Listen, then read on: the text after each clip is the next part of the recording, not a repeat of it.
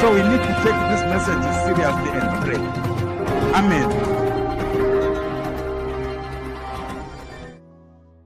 On the 7th of January 2018, during a Sunday service at Divine Kingdom Baptist Ministries, the servant of God, Pastor Ian Ndlovu, gave a prophetic message stating that he saw 2 high-profile deaths in Zimbabwe.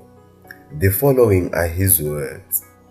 For Zimbabwe, I saw in a vision in the sky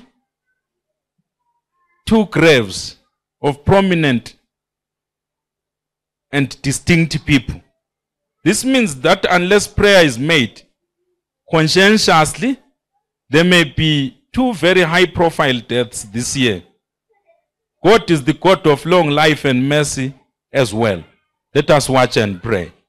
Hallelujah. I don't like delivering such messages, but the Spirit of God said, I must mention this. There may be 2 very senior people in our society.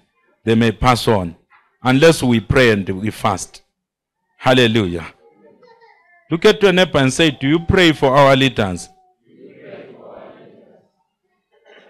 Because some of us were good at condemning our leaders. Look at your neighbor and say, never condemn someone we don't pray for. Welcome back, and we start with some sad breaking news. Reports from Zimbabwe tonight are coming in about politician Roy Bennet.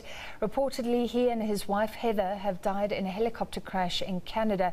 The news has been confirmed by MDC Vice President Nelson Chamisa.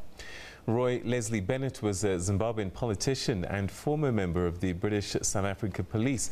He was also a member of the House of Assembly of Zimbabwe for the seat of Chimanimani, where he was affectionately known as Pachedu. And, you know, this is a man who fought the struggle. You know, once the authorities started cracking down on the opposition parties, he, alongside Morgan Tsvangirai, formed this MDC. He was part of that movement and was often jailed, was often beaten, and of course he was accused of plotting to kill the president and all sorts of things. So harassed perpetually, but a fascinating guy. And he could speak Shona like a Shona, I must tell you. I don't know if we can listen to this clip very quickly.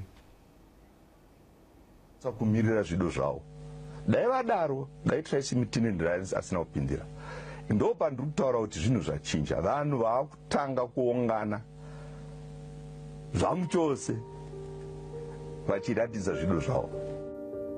The servant of God, Pastor Ian Ndlovu, and Divine Kingdom Baptist Ministries would like to express their heartfelt condolences to the Roy Bennet family and his political friends for the sad loss. John 14 verse 1 says, "Let not your hearts be troubled. Believe in God, believe also in me."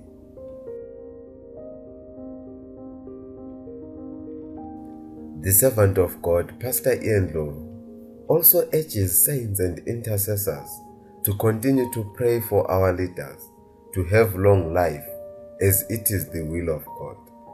1 Timothy 2 verse 1 says, "First of all then I urge that supplications, prayers, intercessions, and thanksgiving be made for all people, for kings and all who are in high positions, that we may lead a peaceful and quiet life, godly and dignified in every way.